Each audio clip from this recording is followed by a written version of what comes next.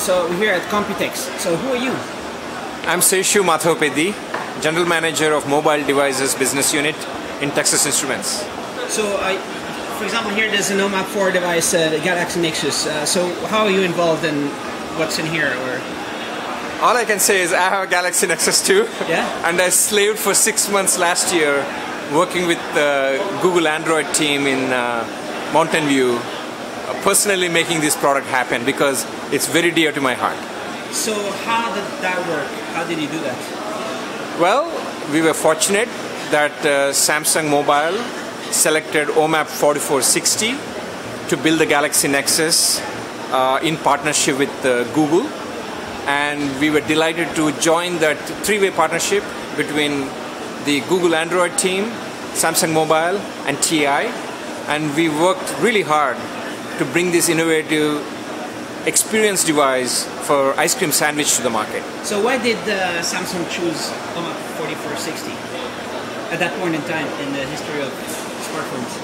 Well, because it's the best application processor on planet Earth at that point in time in history. It's about price as well? Or is it only performance? Or is it memory bandwidth? What is it that you really like? It's about performance and memory bandwidth.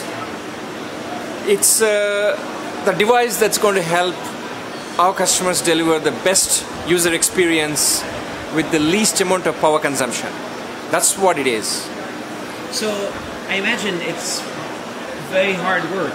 I mean, for 6 months, what kind of work is it? What happens with Google? And what you sit down, you just talk, or you actually like how do you organize it? Well, with everything else, it's extreme programming. It's not hard work, because when you're enjoying what you're doing, it's not hard work. In TI, people were falling over each other to want to be part of this project, because it's exhilarating to work on an innovative new device with the world's leading smartphone manufacturer, Samsung, and the world's leading software operating system developer, Google Android. So it's a once-in-a-lifetime opportunity, and I knew it, and everybody who worked in TI knew it. So the whole team working on that project was in the same building together with all the other guys in the same company? Everybody just worked together? Is that how it works? Yes. Building 45. That's the one? In Mountain View. Everybody's in there?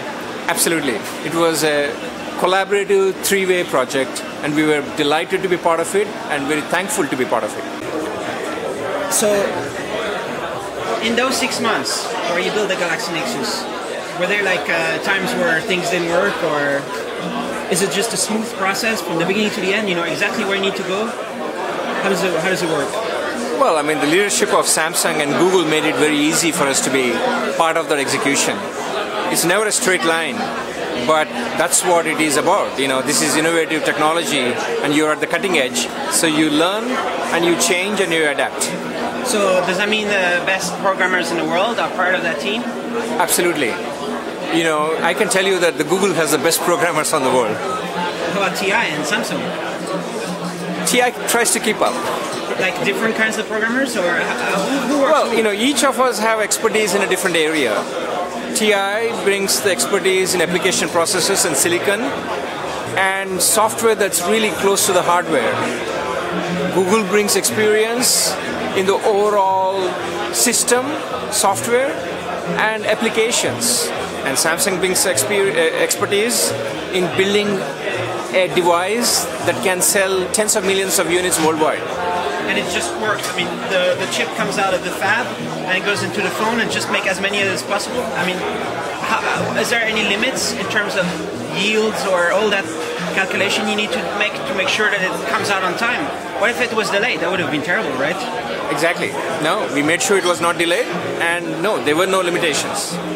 All right, so the OMAP4 got to be pretty popular in the Kindle Fire, and a whole bunch of other devices, Arcos, and so there was some timing there that's been great. And how are you going to keep up with that? How's it going to continue?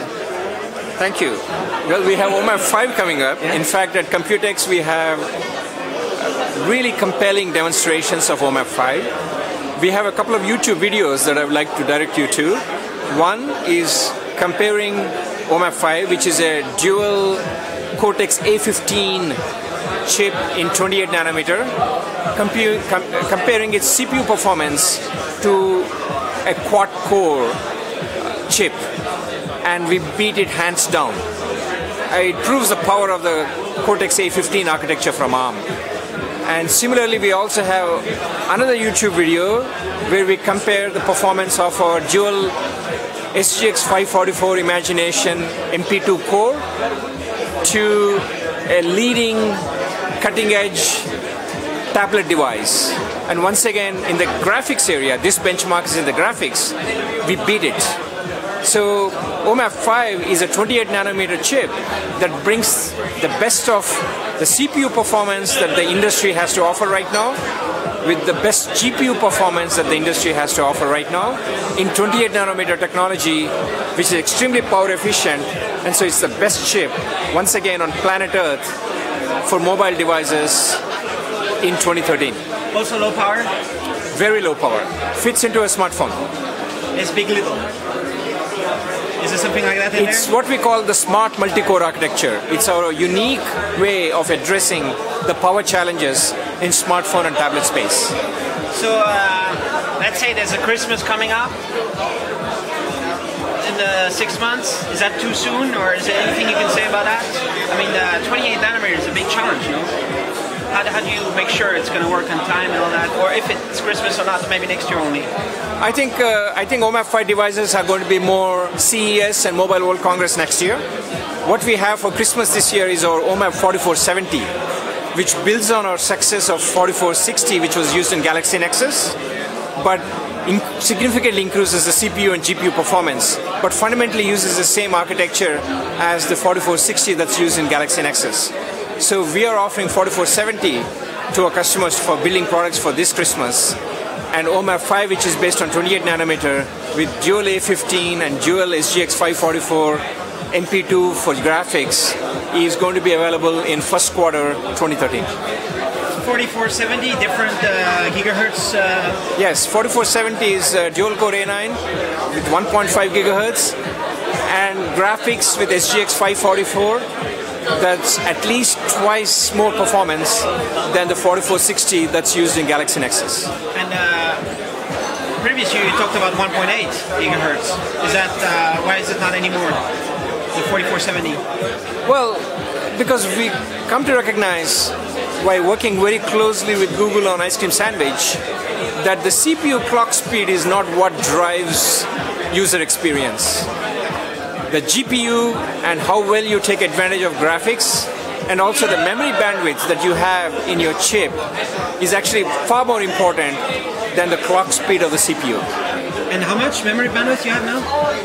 Well, we have dual channel 466 megahertz with 4470, going to 532 megahertz with OMAP5. So how much better is it compared to 4460? The memory? Well, you can do the math. I mean, it gets to be 50 to 100% better. 50 to 100%? Just from 4460 to 4470? 4460 to 4470 is 25% better. 25%. Yeah, cool. Thanks.